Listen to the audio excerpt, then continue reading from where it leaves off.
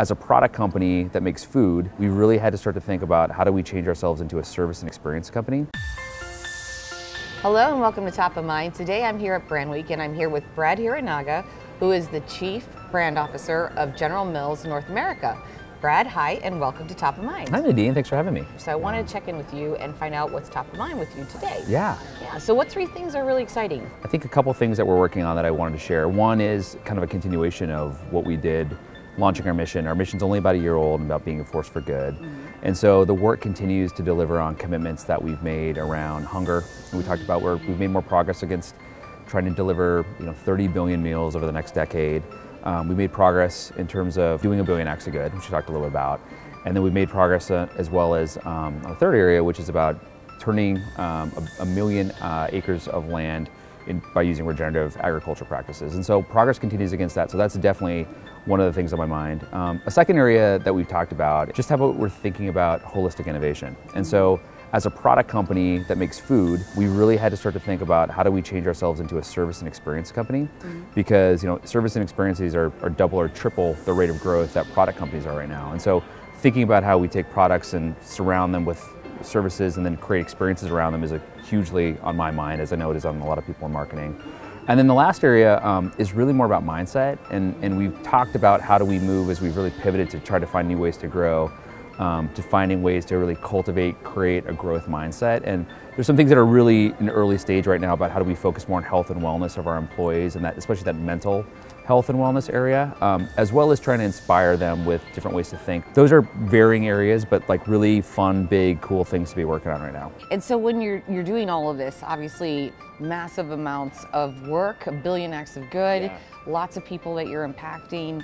How do you think about innovation? What's coming down the pipe that's got you really excited? We've really started to think about the intersection of brands, culture, and then technology and making people's lives easier, and then starting to think about what human problem are we solving. And so one area of innovation that's really cool that we've been working on since the summer is our Box Tops for Education program. Over the last 20 years, we've delivered about $1 billion to education. But the program has become kind of dated, and the brand hasn't been as relevant as it's needed to. We've had people fall off, and so we digitized it this summer.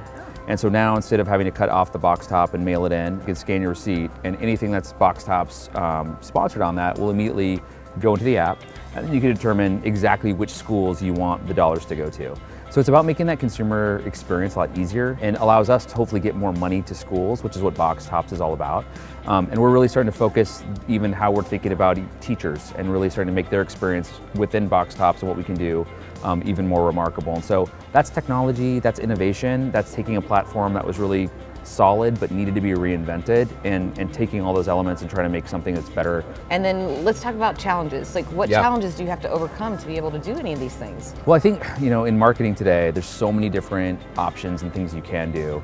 And it's very difficult to say no to everything and focus just on one or two things. And so one of the things we've tried to incorporate is how do you get across barriers? How do you find new ways to grow by having an and mindset? And this and mindset I think is really important because it's not only going to be data that's going to tell us how to target or personalize experiences for consumers, and it's not only going to be inspiring things that make me feel good, that's in my gut. It's going to be both. And so as our marketers are trying to figure out how do they create solutions, we've really tried to push this forward as you have to be about the and. And so whether that's top line growth or bottom line growth, one or the other is not good enough. It has to be both. And I think figuring out the marketers and the brand builders that can do that, those are the folks that are making a huge impact for our company. And it's fun because you can say, I going into everything and saying, I don't have to decide this or the other thing. I can decide and both of these things allows you to create new solutions that are going to be really, really impactful for consumers. My last question for you is, given all these incredible experiences that you've had and how you're helping to shape the future marketers as well, what is your favorite career tip that you've either received or given? Do what you love to do. I'm very fortunate to be in a job that I love to do. I've been at General Mills 15 years. A lot of times I talk to people that have moved across careers and they're like, wow, they moved a lot, but I love getting what I get to do. We're a company that believes in doing good. We're a company that believes in building brands and making consumers' lives better.